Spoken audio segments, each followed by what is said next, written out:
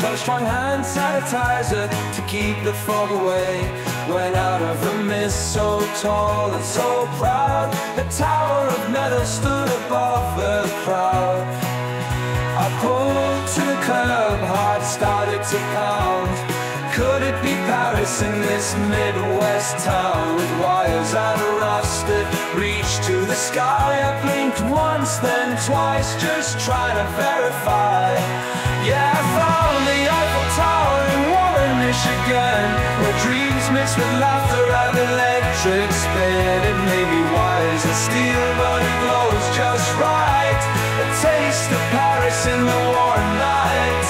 I stepped out the car, stared up in a daze, couldn't believe my eyes, thought I'd lost my way.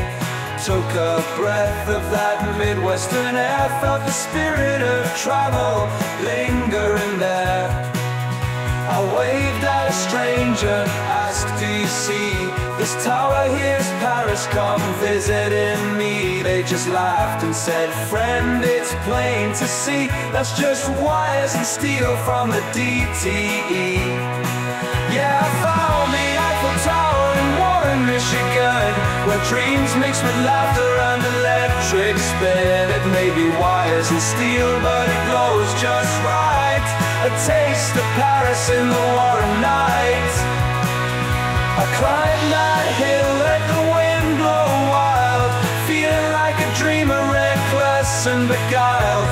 For a moment I was walking cobblestone streets, with accordion music and the scent of sweet treats.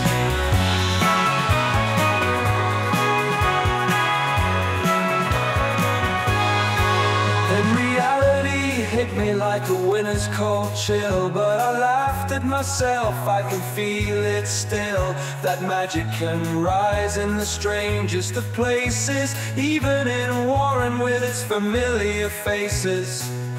I drove back home, but I carry that sight, a piece of Paris beneath power lines at night. I'll always remember that spark in the gray, when Michigan skies turned France for a day. Yeah, I found the Eiffel Tower in Warren, Michigan, where dreams mix with laughter and electric spin. It may be wires and steel, but it glows just right. A taste of Paris in the warm night. So if you're ever driving and your mind starts to stray, keep your eyes open for wonders along the way. The world's got towers wherever you roam, sometimes even close to home.